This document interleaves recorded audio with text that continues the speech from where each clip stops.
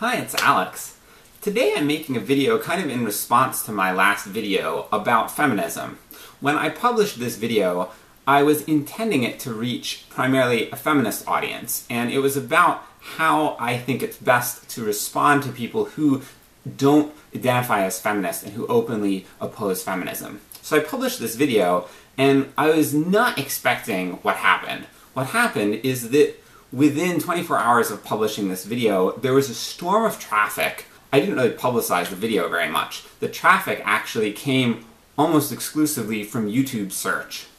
So incidentally, the traffic came mostly from people just typing in one word, just feminism. So it's very generic traffic. It's not like people specifically searching for the topic of my video, but just people searching for videos about feminism. And the response to the video was very negative. Like, I received a record number of thumbs downs. I think it's at 20 currently, and it seems to be increasing over time as more people watch the video. And there was also a ton of negative feedback left in comments on this video.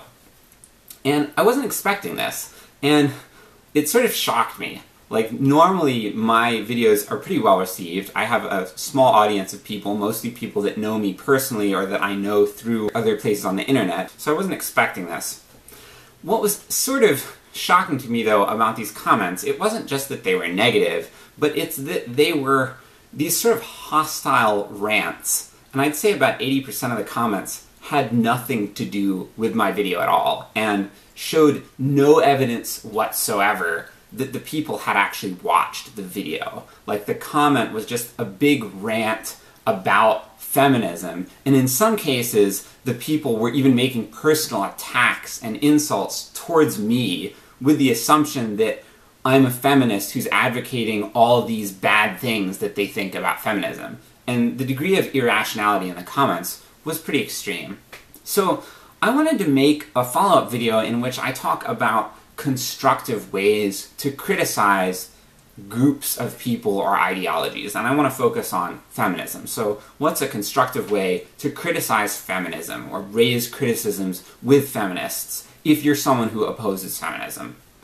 Like I said in that past video, I think that there are some very valid reasons that people feel uncomfortable with feminism, and I've experienced some of these firsthand.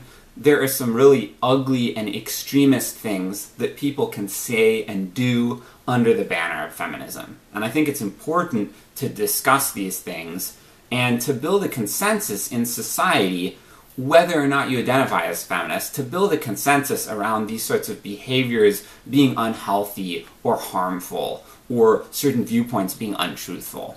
So I think it's important to break down these viewpoints that are more extremist, that are coming out of feminism. So, for example, one thing that really bothers me is when people make broad negative generalizations about men, or when people kind of promote or advocate hate towards men. That's one thing that bothers me. Another thing that really bothers me is when people take an all-or-nothing approach to feminist ideology. Like, they're like, well, if you don't agree with this one point, even if you support all the other stuff that I'm advocating, if you don't agree with this one point, then you're not a feminist. And then you're part of the problem. Like, I hear people use that phrase a lot. You're part of the problem. Like, you're either part of the solution or part of the problem. I've studied a lot of cognitive psychology, and I have experience with this both through academic study and through counseling and my own struggles with depression. And one thing I can tell you with confidence is that that pattern of thinking, this sort of you're either part of the problem or part of the solution, that's called all or nothing thinking. You can also call it black or white thinking. And it is associated with mental disorder. Like, people who are depressed or people who have anxiety disorders often tend to exhibit that sort of behavior. It's also associated with anger and group conflict. That way of thinking, it can kind of polarize groups into like us versus them, and this idea that you have to be on board with everything or you're now an opponent, and then people can direct hostility at those people. So I think that's an idea that's really unhealthy. So okay, I gave some examples, but I want to talk in general. What's a healthy way to criticize feminism? And what's a not particularly healthy way? I think healthy criticism or constructive criticism it has a specific goal in mind, and it often is specific in scope. So it targets a specific idea or a specific action or message, and then it communicates why you disagree with that message or why you think that the idea being presented is untruthful. On the other hand, unhealthy criticism that I think is not constructive is criticism that I think involves broad, sweeping negative statements, statements about other people's intentions or motivations that attribute negative intentions or motivations to them. I think that's unhealthy criticism. You never know what's going on inside someone's head. And personal attacks. So things that like label people negatively, like calling them an idiot or calling them like worse names than that. I think those are non-constructive. So why do I feel this way? Why do I think these broad negative statements are not constructive? I think that the only thing that these sort of things can do, it's sort of like puts feminism or feminists down as a whole group and puts whatever your group or viewpoint opposed to feminism is, sort of puts it above that.